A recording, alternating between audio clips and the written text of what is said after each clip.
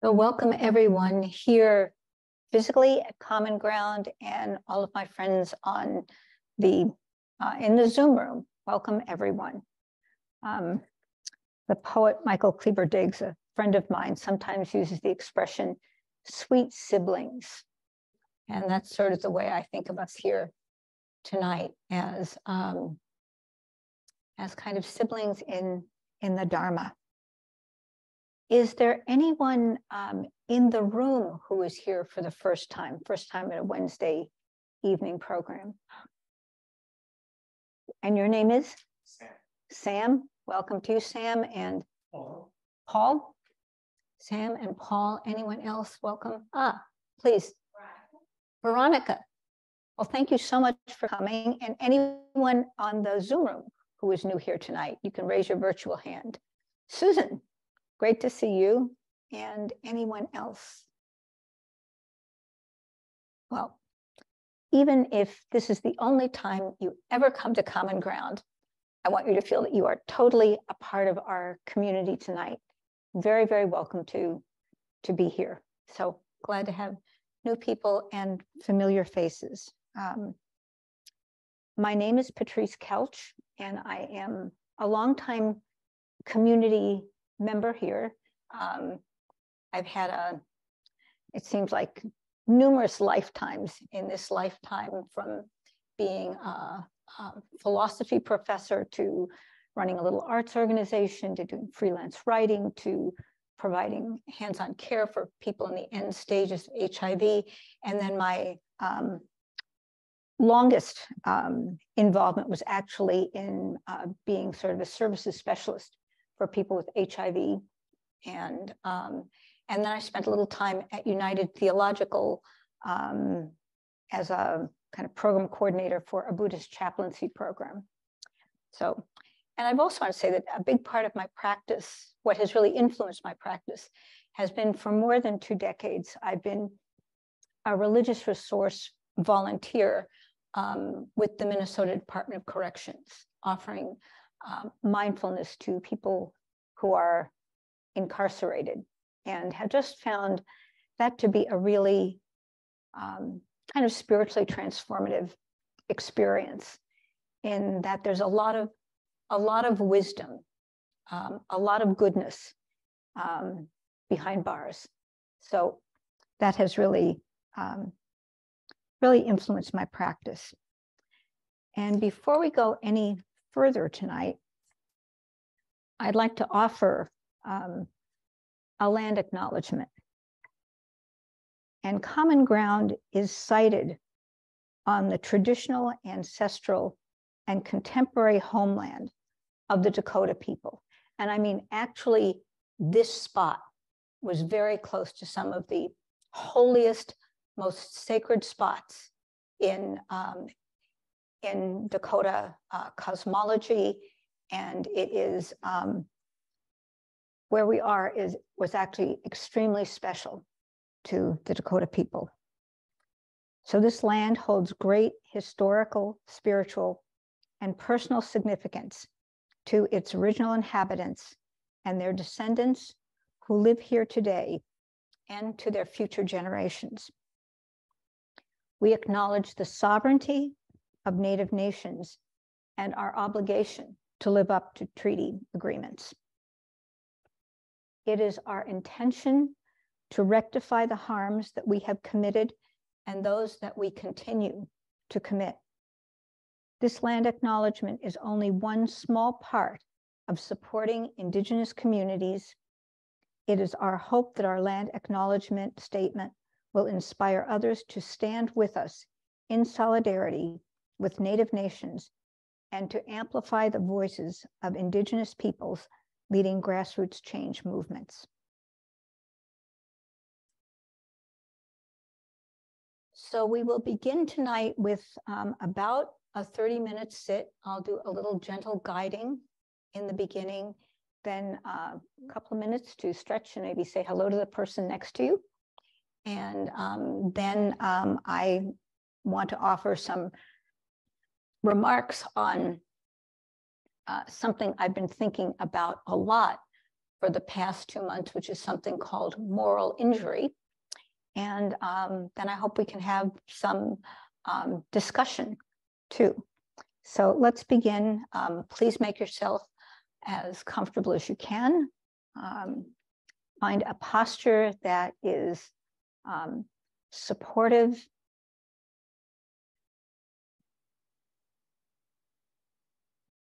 And really just appreciate, both online and in this room, the support that we give to and get from each other when we come and sit together.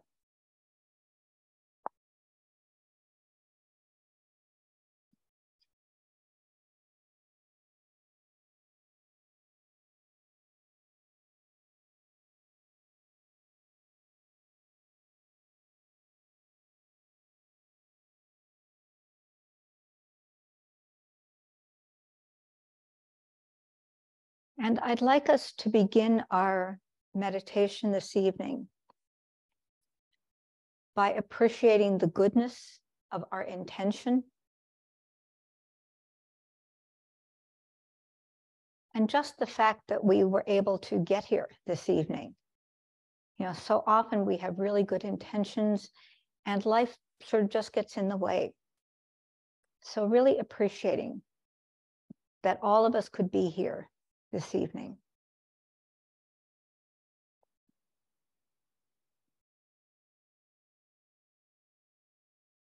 And as we begin, I'd like you to invite every part of yourself into the room, the virtual room or the physical room, that there's no need to compartmentalize,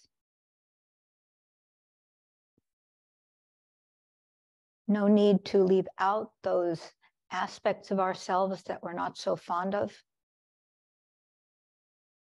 but really inviting our whole selves to be here completely present.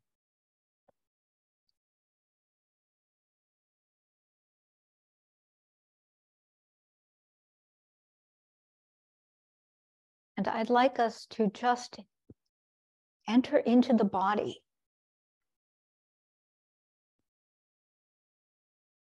Our guiding teacher, Mark, sometimes used to say, you know, greet your body as if you are greeting an old, well-known friend. So come into the body.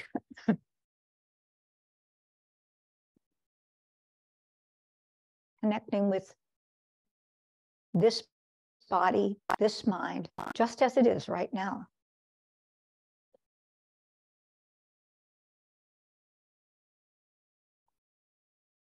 Feeling the support of the torso.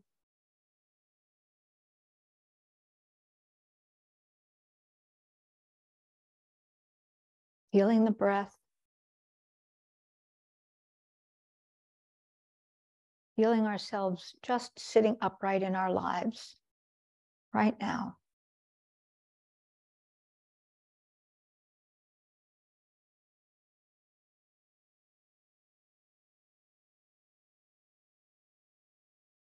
And I would encourage all of us to, as best we can, let go of any idea of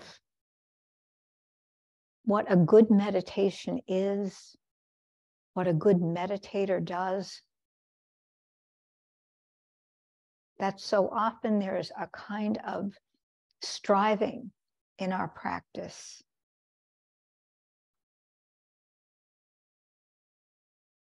That isn't always wholesome and healthy.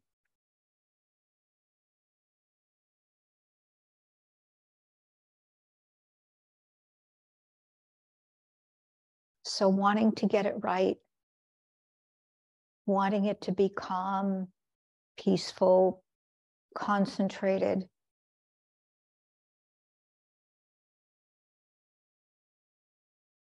And often that becomes an obstacle to really being present.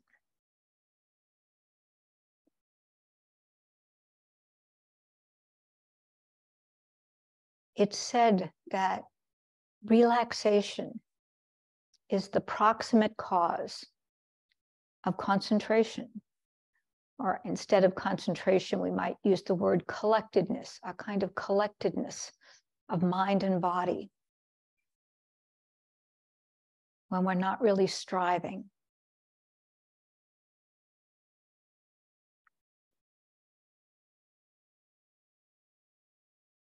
So we see if we can just inhabit this body and mind with kindness,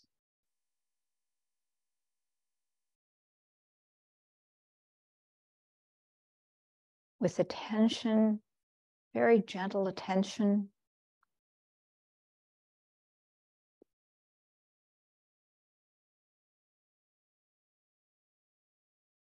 We're just sitting here being aware of the present moment's experience, coming and going. The experience in the body, sensations of the breath. We might be aware of thoughts in the mind, maybe even a lot of thoughts, racing thoughts, watching the thoughts come and go.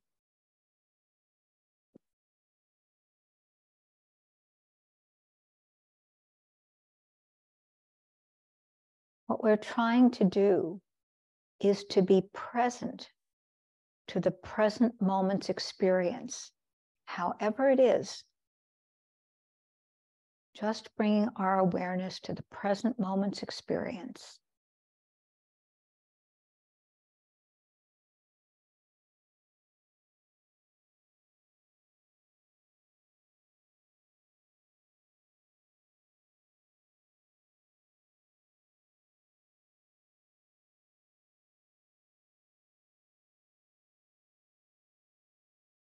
And if it's helpful to you to rest your attention with the breath as a support, trust yourself and do that.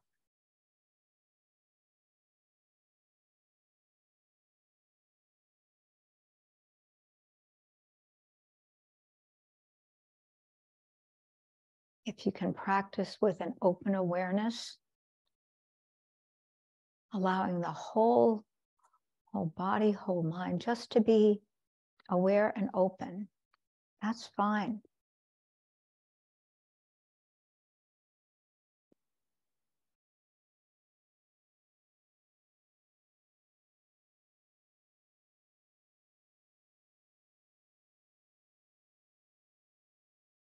We're practicing letting the present moment's experience be enough.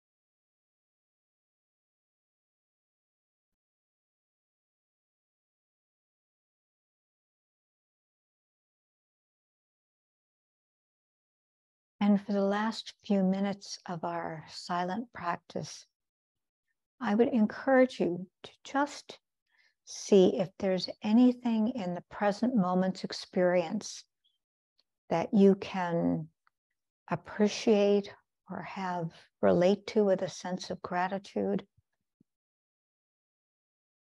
And it might be something as simple as you showed up tonight. But just see if there's anything in the present moment's experience, in the body, in the mind, that you can appreciate or relate to with a sense of gratitude.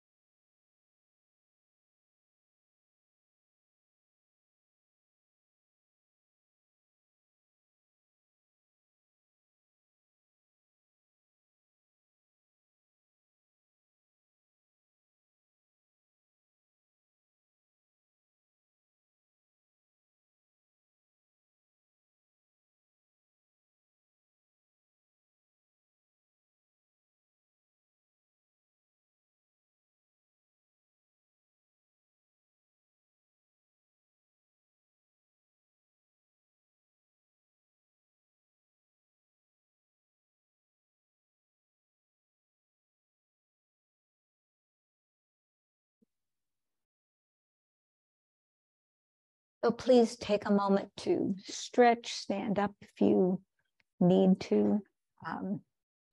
Greet someone near you. Maybe you could give them a little weather report about that meditation session.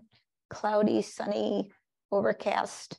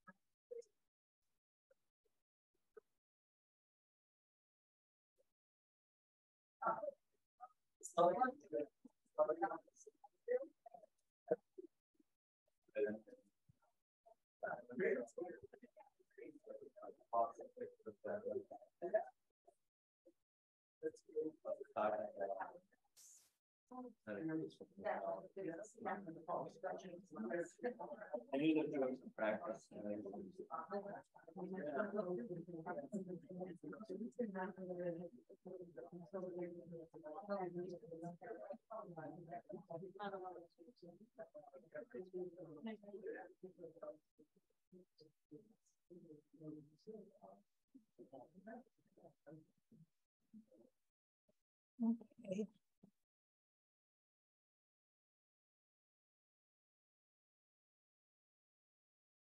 We often find in Buddhist practice a kind of skepticism about concepts. You know, we often hear just be with the experience. But I've found in some instances, concepts really allow me to understand and articulate my experience, even to myself. And one such concept is moral injury. This is something I've been thinking about for the past couple of months, especially. It's a concept that was formulated after the Vietnam War to explain the situation of many veterans. And this is the definition of moral injury.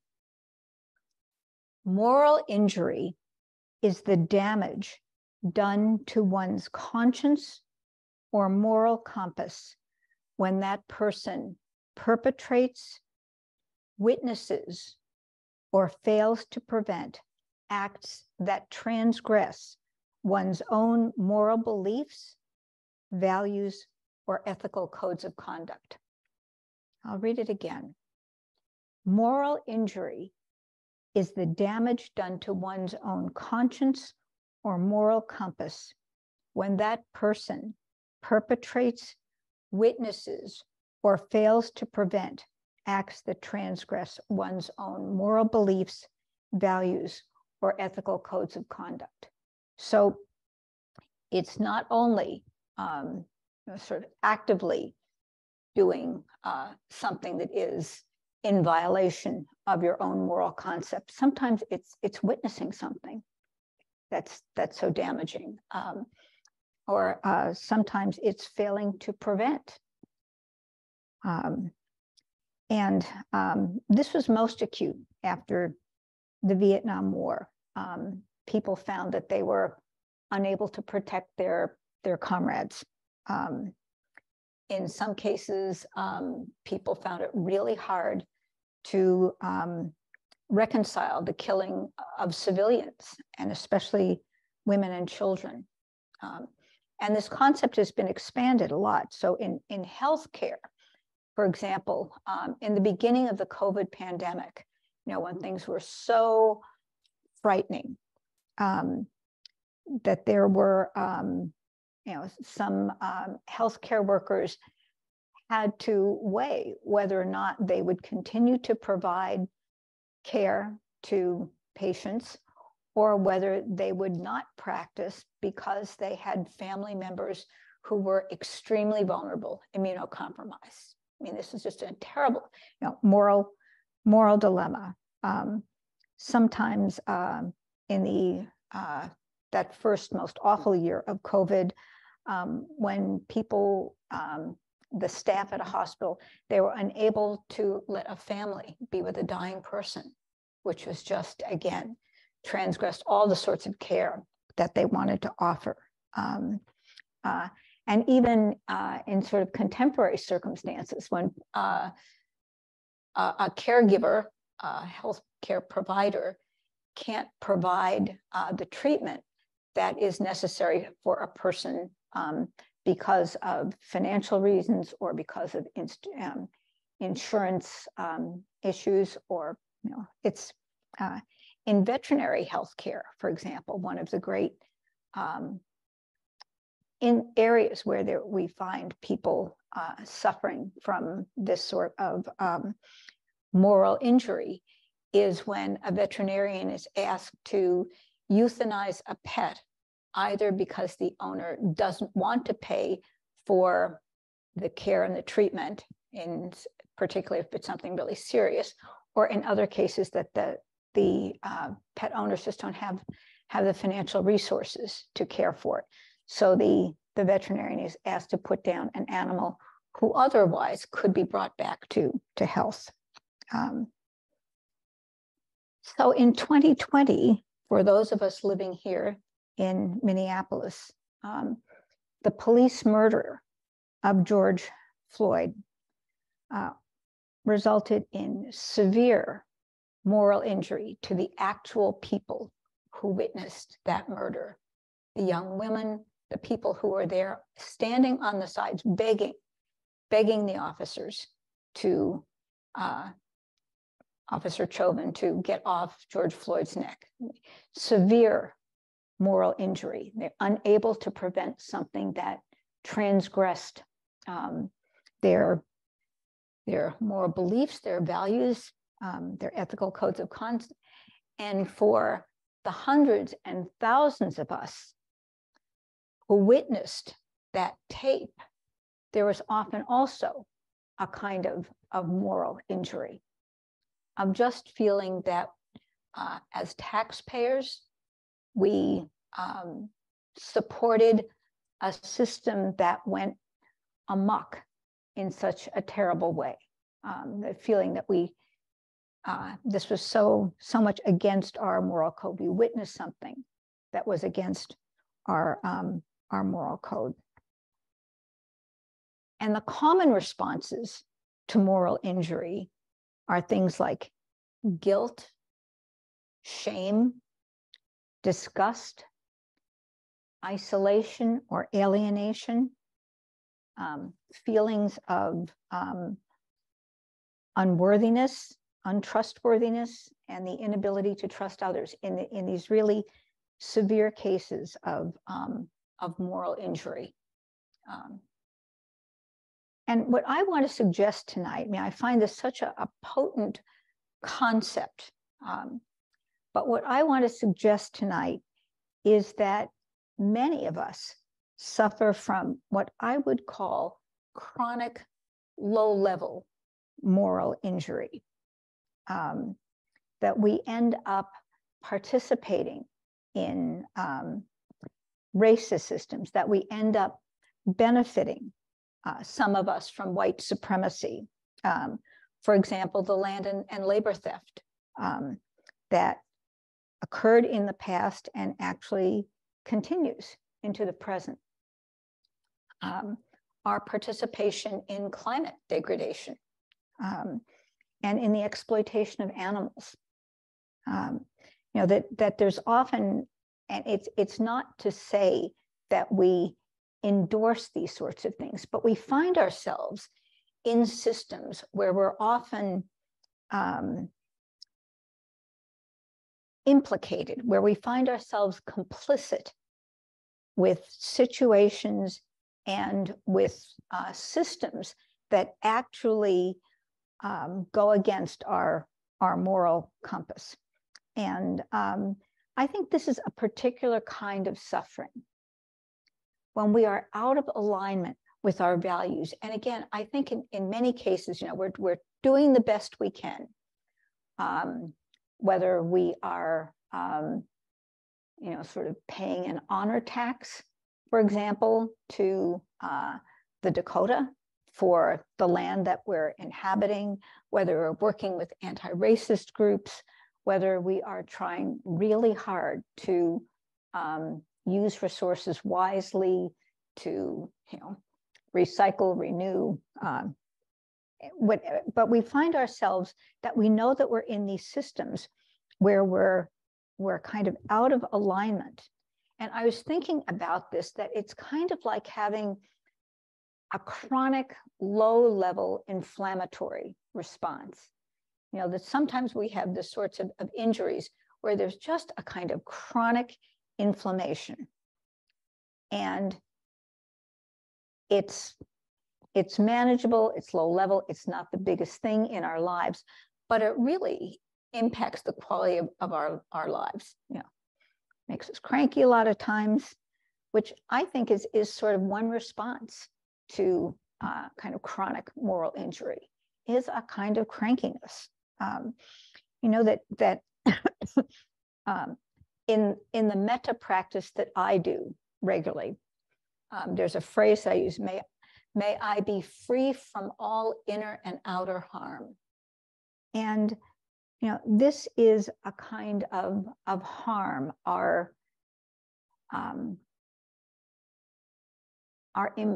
complicity with systems that we don't like, that we would want to change, that we know are harmful in many ways, even though sometimes while we're benefiting from it, you know, that we, you know, we can continue to fly on airplanes, and we know that airplanes are a real pollutant. You know, it's not a huge big deal, but I know a lot of people who get on an airplane and maybe pay a carbon tax, and but just don't feel great about air travel. And there's a lot of stuff. Well, this is you know, it's useful to take this trip. I mean, you're always kind of balancing off the benefits and the harms, but recognizing that there are harms in a lot of the things that we do.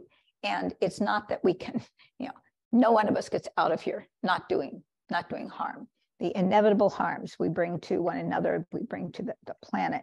But the response, I think, to this kind of chronic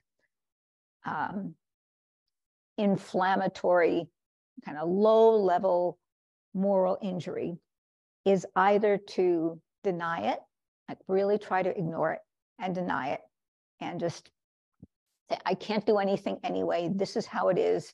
I can't make things different. I'm just stuck in this system.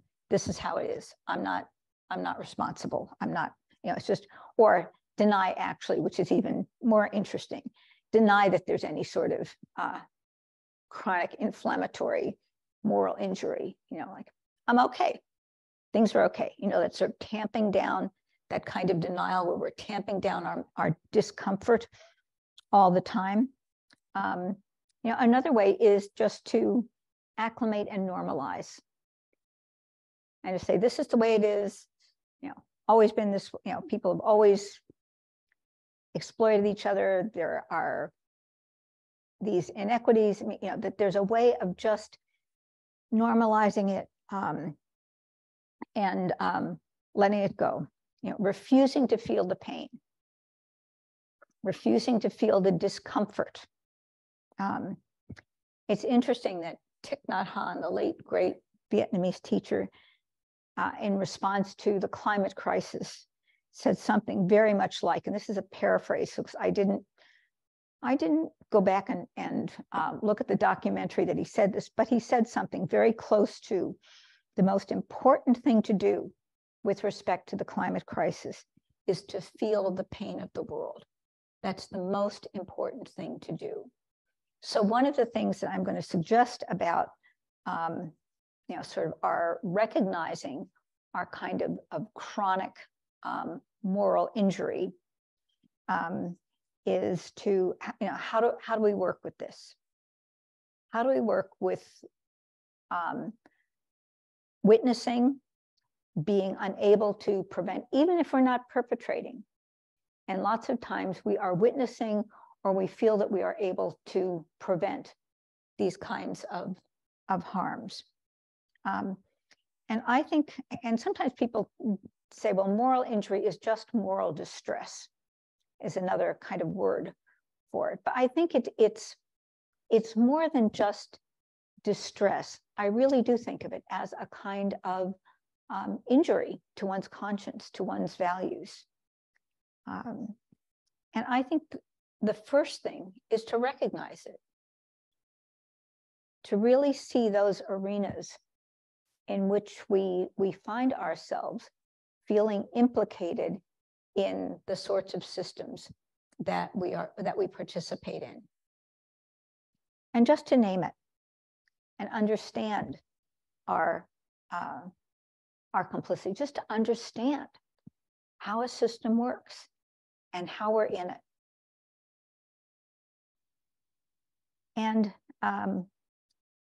when we do that, I think the other thing to remember, and this is what I think is most important about us as a species, is that we are an incredibly caring species. I mean, that's the most important, I believe. The most important thing about us as human beings is that we are a caring species. And there are other caring species, especially other primates, but we're a species that can care not only about our own kind, our own families, people who look like us. We can care about other species. We can care about all kinds of animals. We can care about future species, future beings, that we have this incredible capacity to care. And none of us would be here if there weren't other human beings who cared enough about us when we were infants and toddlers to keep us alive. We're only here because of care. And that's the most important thing about us as a species, I think. And I think that's something to really remember when we're looking at this sort of chronic moral injury, is to remember, we feel this because we are a caring species. This is why it hurts. This is why it is this constant gnawing kind of thing, because we really, really care. And that's really a wonderful thing, to care so deeply that we can admit the discomfort of our participation in these systems. And one of the responses to this, I would suggest, is to get really good at practicing self-compassion. And self-compassion is this, attuning to our own pain and being able to do something about it. And in self-compassion, and this is something that is taught here, Jean Haley and Jane Rouwenhouse teach self-compassion. And if people are just interested in looking it up or listening to it online, the person who really developed this is Kristen Neff. And you can find lots of podcasts and information about self-compassion.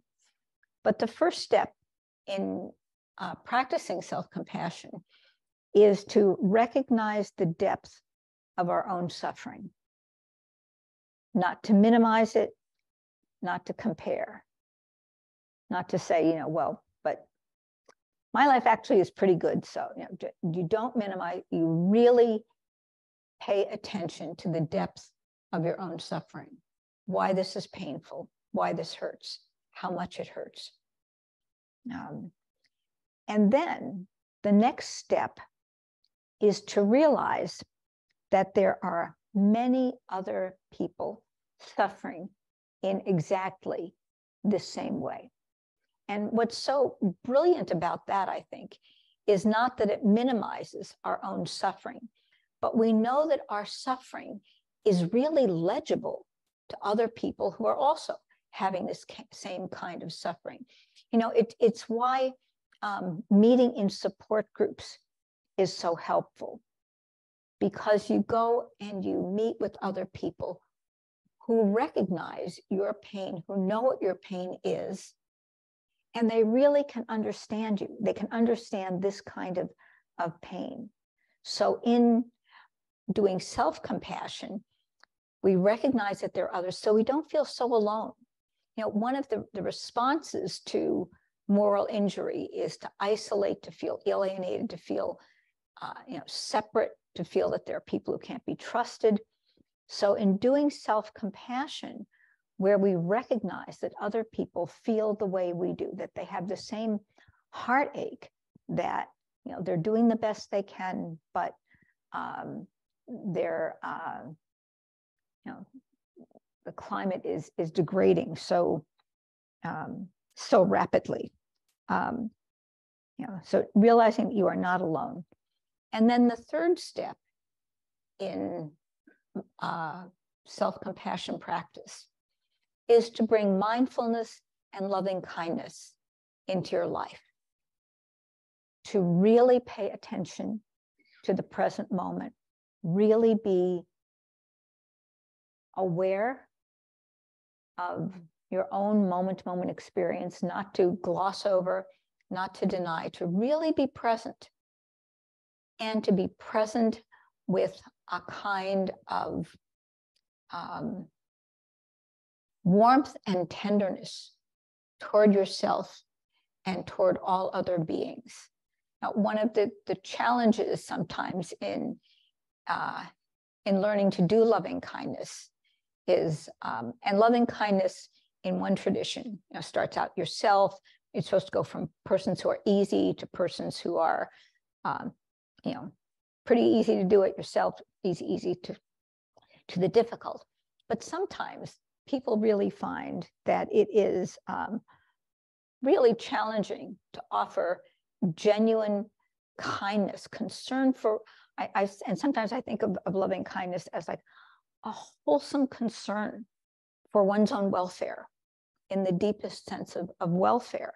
So in doing loving kindness practice, what we're often doing is trying to maximize the conditions under which we can feel genuine tenderness toward ourselves.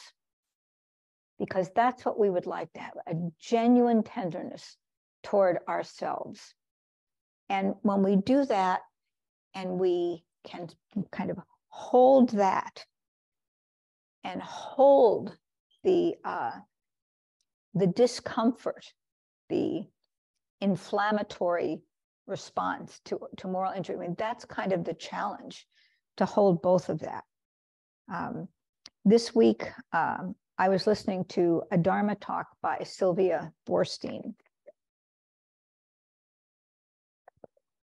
And for those of you who don't know her, she is sort of the California Vipassana, truly Jewish grandmother. She is someone who just brings such authenticity and wisdom and complete pragmatism to her practice. She's a very deep practice, and she was a psychotherapist.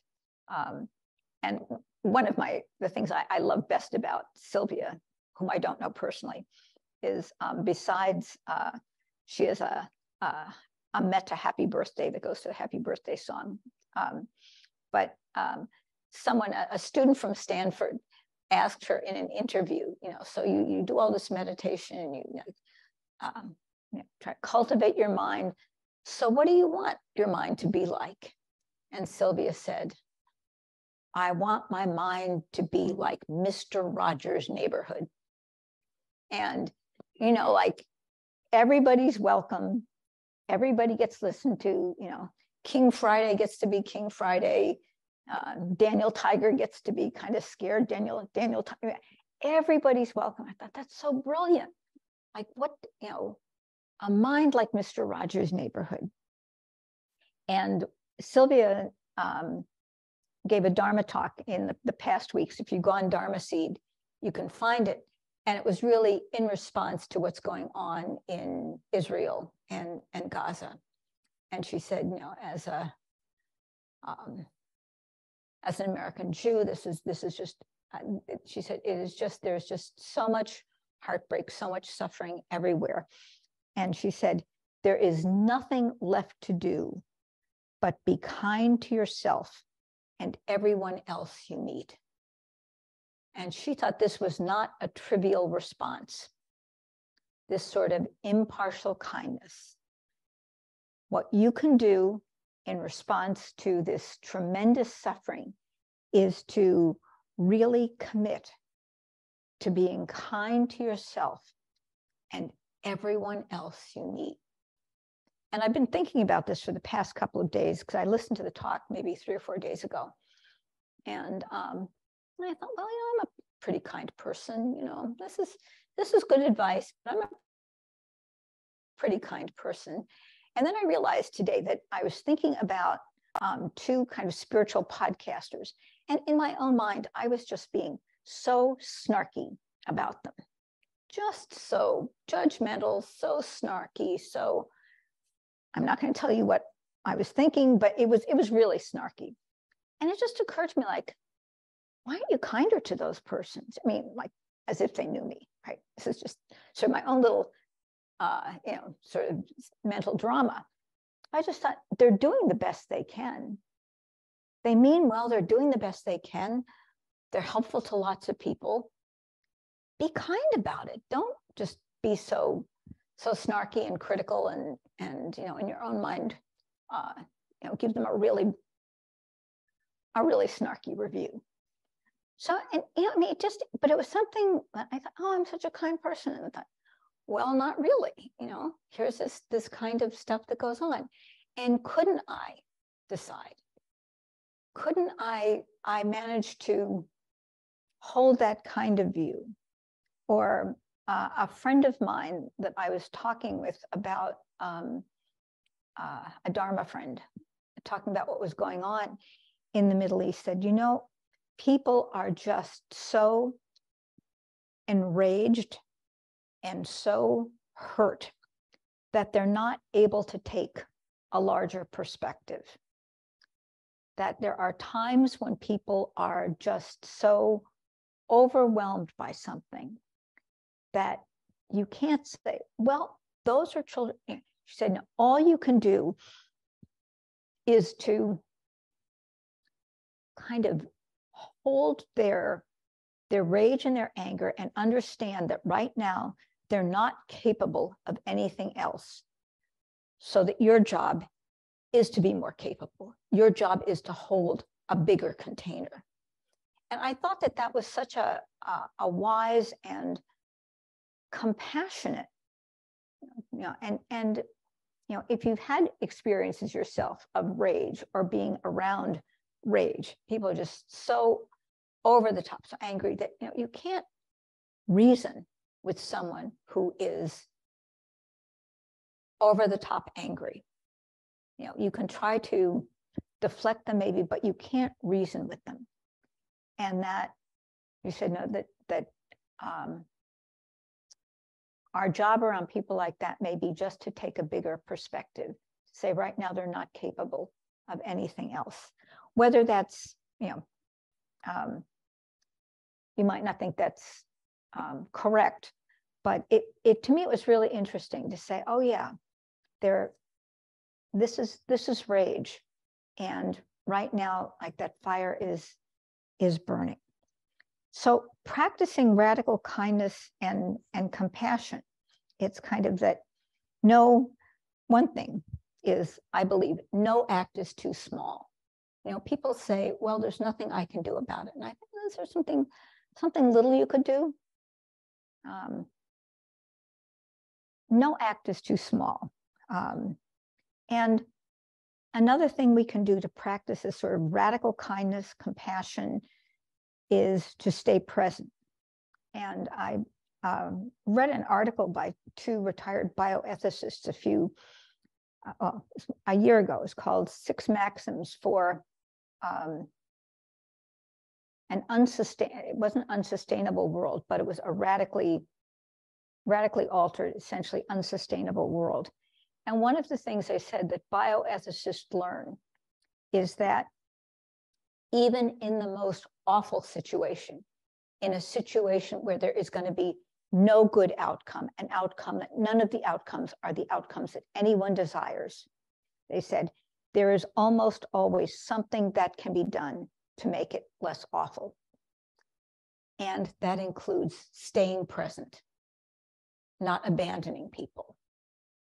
And they talked about sort of as medical doctors sometimes when, like terrible decisions are made in the neonate ward and there are no good outcomes at all, and stuff that no one wants. And he said, no, you can make it, they said, you can make it less awful by staying present with people, by not abandoning them.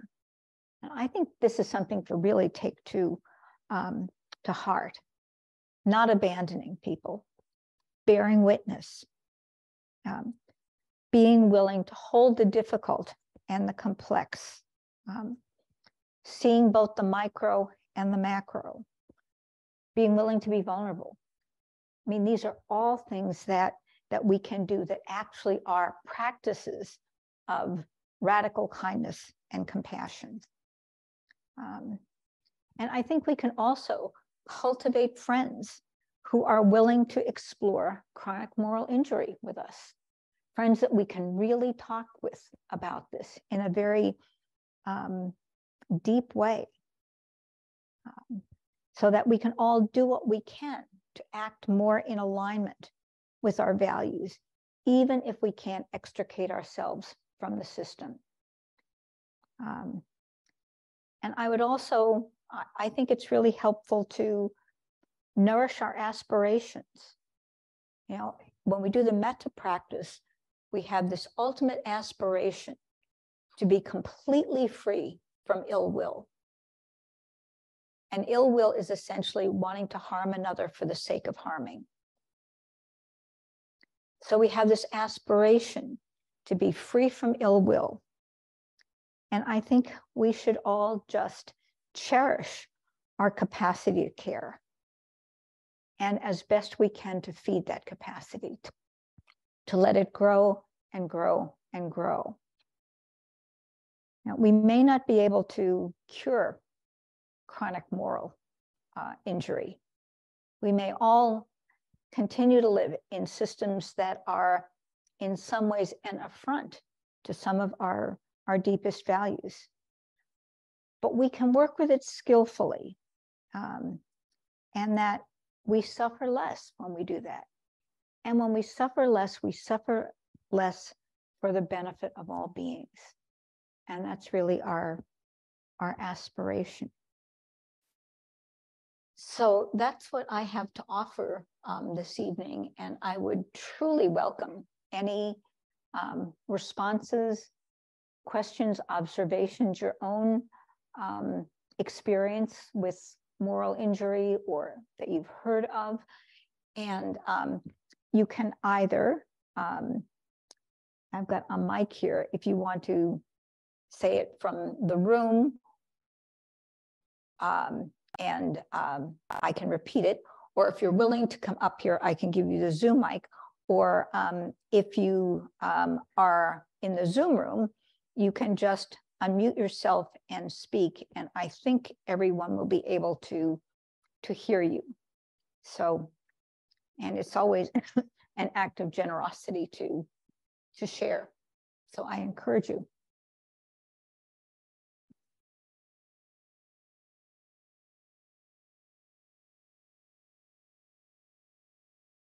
Is it Sam? Yeah. Can I give you a mic, or would you come? I mean, if that's okay with you.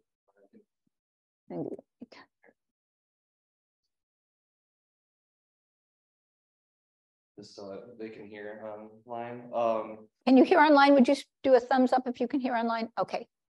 Well, thanks for naming something that I've experienced and articulating it so well. I think that for me, I've suffered the isolation from moral injury and haven't been able to articulate it for a long time. And, you know, I've been working on awareness and compassion and for myself. And I think that what I've been doing without being able to articulate it as well, you know, earlier now that I hear this, it occurred to me that what I've been doing is scanning my situations in the moment and certain things that I can have the, you know, I do have the capacity, the bandwidth to address in the moment.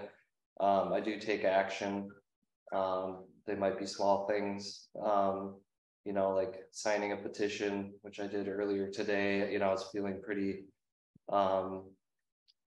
helpless in some certain, you know, circumstances, but daily, you know, and several times a day, I try to scan myself and the situations in the present moment and find ways that I can take action and what I'm capable, what I have the capacity to do in the moment to, you know, alleviate that suffering. And it changes daily, you know, my capacity. Sometimes the only thing I can do is rest or take non-action. And that is beneficial as well. And someone that, like myself, who I've in the past been really highly reactionary, you know, taking the moment and taking non-action was what I was capable of doing. So doing that scanning and taking, you know, the time to be self-aware has allowed me to find some peace and diminish some of that injury. So thank you. Oh, thank you, Sam.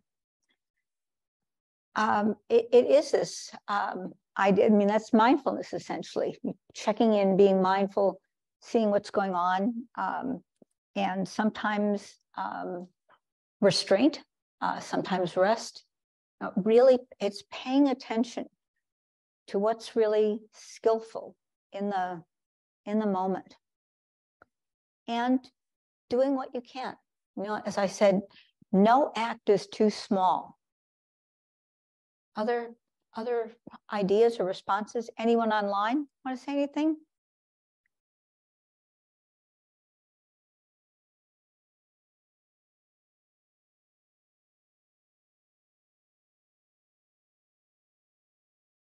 Anyone in the room?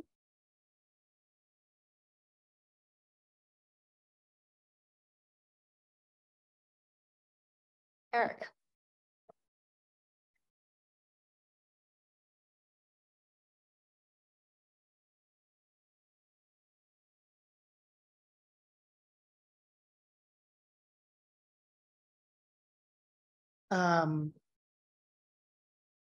Thank you so much for tonight. Very much appreciated. There was so much you said that really struck at my heart. And I've been feeling very, very vulnerable for quite a long time, the last several months. And I think it's, it's one of those things where it's like, as you practice, you become, and your heart becomes softer, you feel it more, and you're more aware of the suffering that was always there, but not that you weren't aware of. And so what I found, in the current heaviness of the world is being less reactive, being more compassionate, being more realistic, being more kind to people. As you say, people who are feeling so much in so many different ways, and just saying, I appreciate the fact that you're expressing your feeling. But it is a difficult and newer thing for me to be as present as I am to that suffering within myself and within others. But this whole thing of kind of low level moral injury is something I really want to explore in my practice. Oh, thanks, Eric.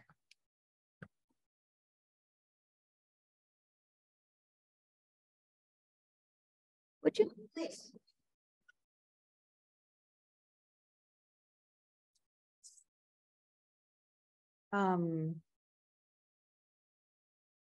Yeah, I don't know exactly what you said, Patrice, but there was something about like attending to and being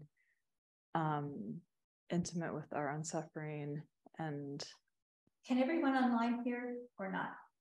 You can. Okay, great. And yeah, I just want to echo how I feel like for years and years I did not believe that I deserved to feel my pain. I felt that I was too, like, that my positions of privilege meant that, there's more pain out there than what I was feeling, and therefore I should not feel like I should not take the time or the space or attend to these things. And that didn't make me more capable of showing up. It just made me less capable of being with and being with the suffering of others, and really like deeply less capable. Like it actually makes empathy impossible, at least for me, in my experience.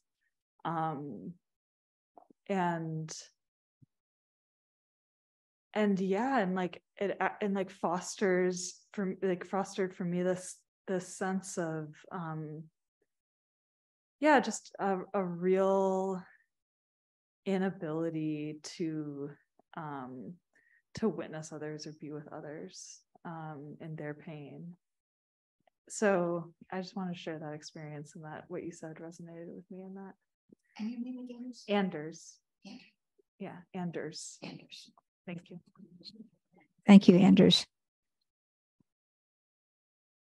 That's really a wonderful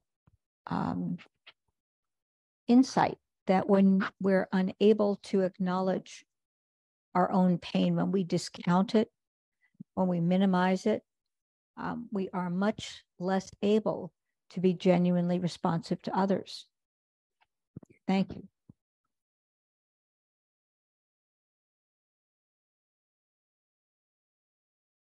Anything else? Patrice? Mhm. This is Rosalie. Hi, everybody. Hi, Rosalie. I also really loved your comments, and it is a super useful framework. So I'm really appreciative of you offering it. I was thinking of the companion. It reminded me a lot of Ton Glenn practice, where you work really deliberately with pain, and it helps you to, I don't know what it helps you to do, but it seems very related to this as a way to work deliberately with this step one of paying attention to the depth of your own suffering. With that practice, you just take in the pain or the negative or the hurt, and you breathe it back out. And it's just could be a really good companion to the self-compassion, I think. I was just wondering if you had ever noticed that, and thank you.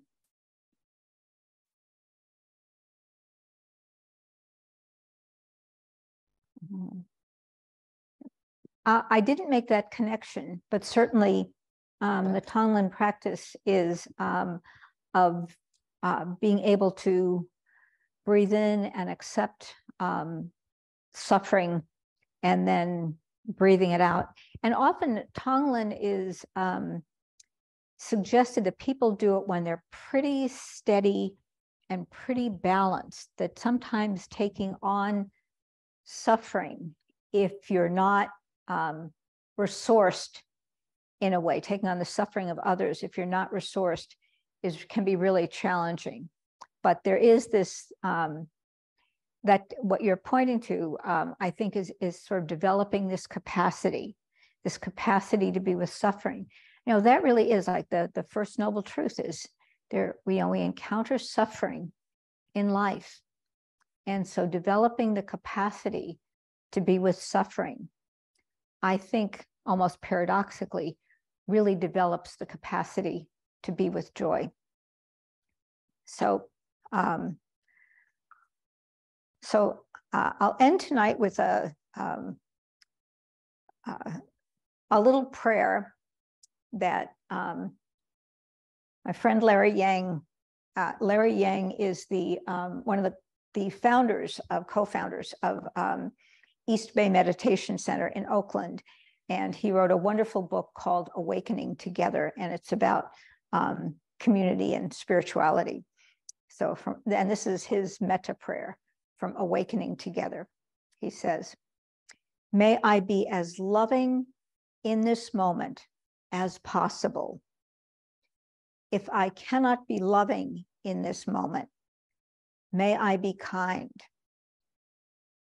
If I cannot be kind, may I be non-judgmental. If I cannot be non-judgmental, may I not cause harm. And if I cannot not cause harm, may I cause the least amount of harm possible." And I think this is a very pragmatic aspiration that sort of recognizes the struggles some of us have. So Sylvia can say, always be kind. Sometimes it's really a challenge. Sometimes what we are just kind of going down and down, what is possible? And sometimes what is possible is, may I cause the least amount of harm possible? And that's a worthy aspiration. So I'll share the merit, and then I think we've got some announcements.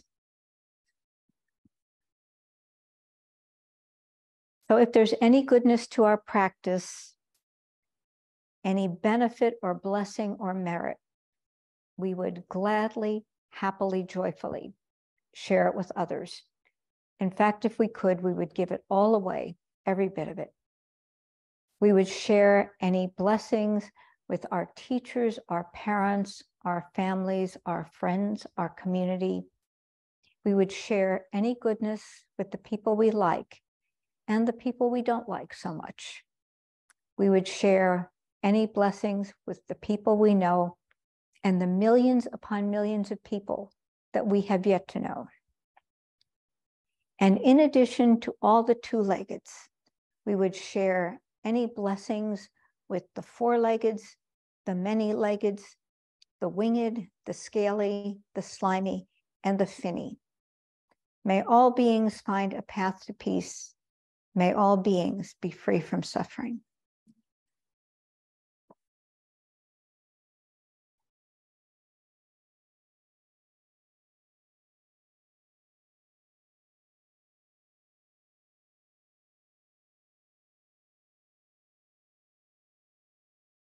So thank you all for your sincere participation this evening. And I think Eric, maybe going to make some announcements.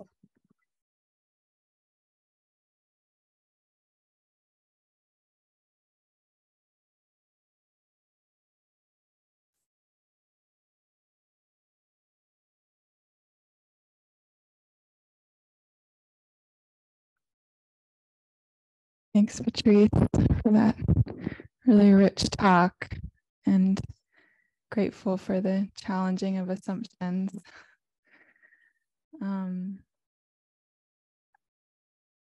Yeah, so a few announcements. Patrice is leading a workshop, not this Saturday, but the following Saturday on the 7 noble qualities of a friend. And then starting December 4th, there's what's called our community practice intensive, which runs for 3 weeks, ending with a day-long retreat.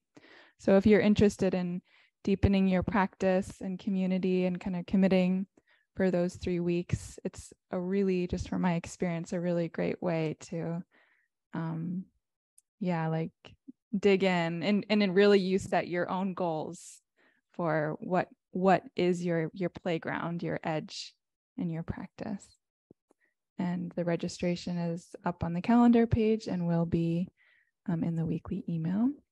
And then we also have our 31st annual year-end retreat starting December 26th that runs through the 31st. There are 3 different ways to participate, either here at the city center and you go home to sleep, or at our retreat center in Wisconsin, or on Zoom. Yeah. And if you would like to offer any dana, any donation for Patrice, our center is completely run on generosity, and you can give in cash or check in the bowl in the lobby, or on the square reader in the lobby, or online. If you give online, please write Patrice's name into the teacher fund box so that we know it was for Patrice's program. So Patrice will get 2/3 and the center will get 1/3. And Zoom folks, I'll put that link into the chat. Yeah, and actually I have one more thing. I need a ride home. So thanks. Thanks, Anders. Appreciate that. Okay. Have a good night.